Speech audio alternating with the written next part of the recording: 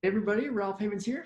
And this morning I have a very unique plan of action that I think you guys might like. Plan of attack, plan of action.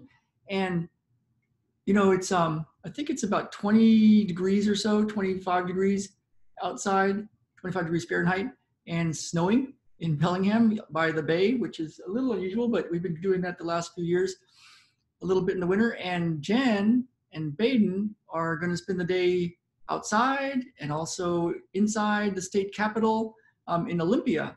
And they're with our good friends and lots of people that we love and doing some big work. And if you haven't heard the news of what happened in New Jersey, I recommend going to thehighwire.com and taking a look. They're the only news outlet really covering it, even though there's been thousands of people marching and chanting and occupying the state capitol area for over a week. And if you haven't heard of it, there's a reason why you haven't heard of it. It's not on the regular news, you know. It's been said that the revolution will not be televised unless it's on thehighwire.com. That's kind of funny, but I've got a plan. So Ben and I stayed back because we were going to send Ben to school today. I think school is still going on. If it isn't, we just might head on down. But although our car has a front wheel drive and not all wheel drive in the snowstorm. But anyway, we wanted to keep him here for school and also for his running group, which got canceled today. So because of the snow, but I've got a plan, and it's been something that I've been using for a while that has remarkable results in the physical world that you can try if you like. It's not for the faint of heart. It takes away something from you that is really held strongly, and that's our desire to make certain people wrong, to judge people, even our desire to let go of judgment and to forgive people, because to forgive people implies that they did something wrong. And that sounds incredible because it sure seems like a lot of people have done something wrong in history, you know, Hitler.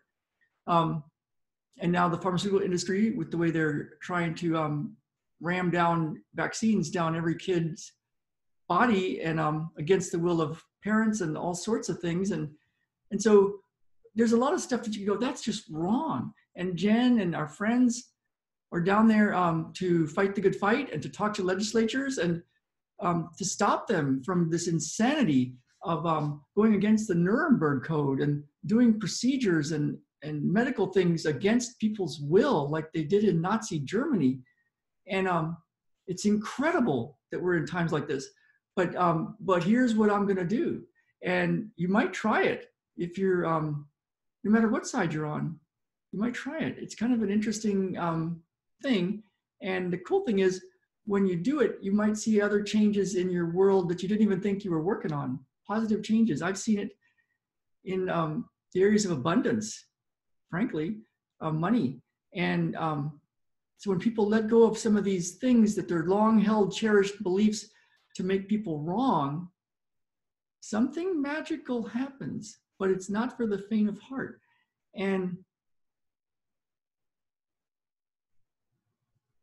you got to actually do it. You can't like pretend to do it or do it with some sort of reservations inside. And so the idea, I'll just cut straight to the chase, is to be grateful for the so-called bad guys, and not to be grateful to try to change them, not to be grateful to like come from a loftier place that you're better than them, but to be truly grateful for them.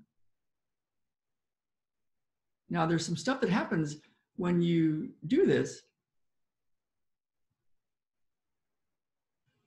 Now, stuff can come up.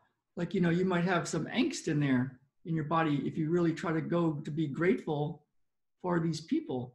You know, Stanley Plotkin, Richard Pan, Paul Offit, all these people that we, in the vaccine safety awareness movement, that we look at and go, why are they doing that? They seem to be so evil.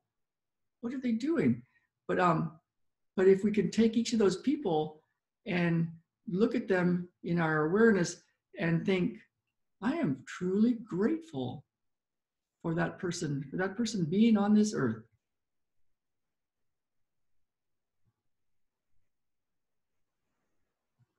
Now, what comes up could be some resistance, right? Some angst, well, that's not right.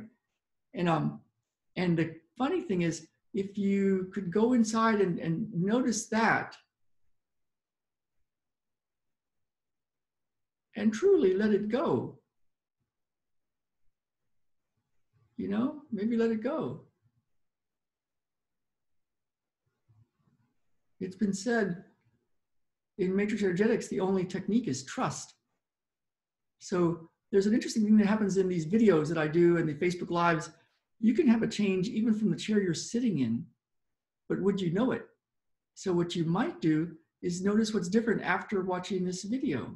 Seems incredible, seems crazy, seems like, what are you talking about? But you might notice, take a look.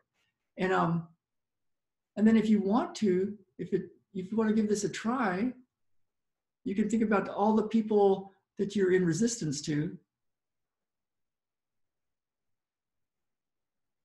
all the people you think are wrong. Maybe they're rightfully wrong, right? It's like they're wrong. And make a decision in this moment to be so grateful for them. And to then see what's in you that needs to be cleared. There's a way to do this. That's what a lot of my work is about.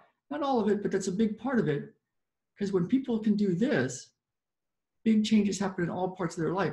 And so that's my plan of attack, my plan of action, my plan of what I'm going to be doing here. I don't think we're going to be driving down to Olympia, but Jen is down there. It's snowing pretty hard here.